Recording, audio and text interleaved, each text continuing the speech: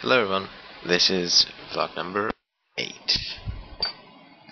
Death Edition. Last week I've been to 2 funerals, which is a lot for a week. The first one was a homeless man that lived in my street, and he was really awesome, and he died one day. So I went to his funeral, and there were a lot of people there. It was like half the city was there. And the other one was my grandma's second husband, which was moving as well. So this week was basically predominated by death in a way. Funny enough, also the YouTube videos I watched circulated around that topic.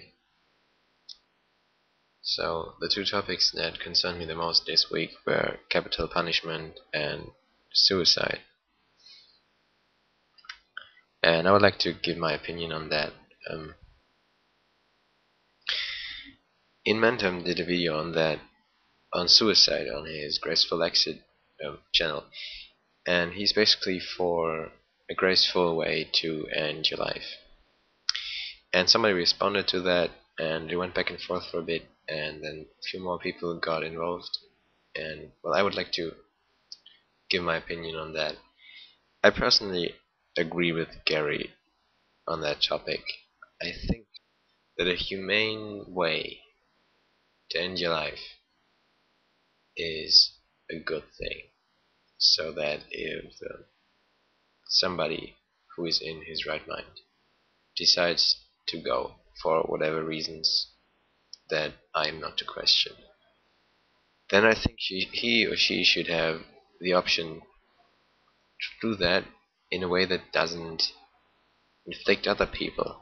Like, let's say, there is often this argument that somebody says, well, if you want to go, then you can just kill yourself, nobody stops you. Well, first of all, they do stop you, but in case you do kill yourself, there aren't many ways to do so in a humane way.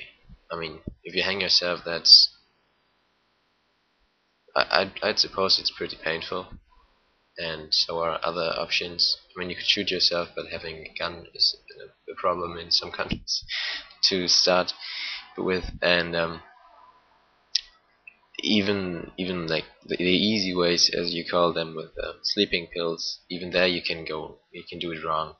Like, well, I'm not a professional about that, but I've read once that if you take the wrong dosage, then you don't just fall asleep and die, but you have just basically terrifying cramps for hours. And first of all, so it's hard for you yourself to kill yourself.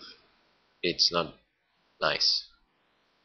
It's connected with suffering. But it's also inflicting other people. I mean, from the obvious, like I jump out of a window and onto somebody, to the less obvious, like I drop the hair dryer in my bathroom, in the bathtub. I mean, somebody will find me, and maybe days or weeks later, and I might be not that much of a very good sight. Just imagine a child walking into a scene like that. That's not acceptable socially. I mean, you can traumatize those people. So why not have a, a clinical environment where you can just have a chair, sit on the chair, get a certain pill, under medical observation, so they can help you in case something goes wrong. You just die there, they know you're dead, they can see, time of death, doobie-doo, and then they can, well, you can just have you right there, so they can put you into the right hands right away, and you don't have to lie around for weeks or traumatize anybody.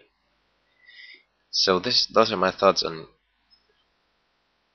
And I mean, I know often people say then that's euthanasia and wave the Nazi flag, but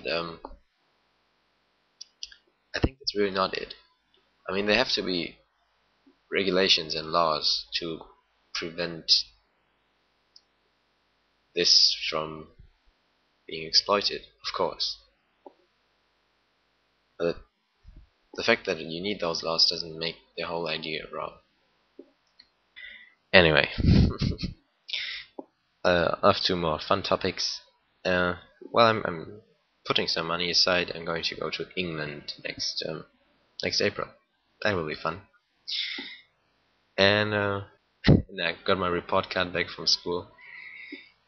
Yeah, yeah, it's decent. Let's put it this way. It's decent. And that's it for this week. And Lizzie, I didn't forget that you tagged me. I'm gonna do this like sometime the next week, like Tuesday or Wednesday. Okay, and see you later.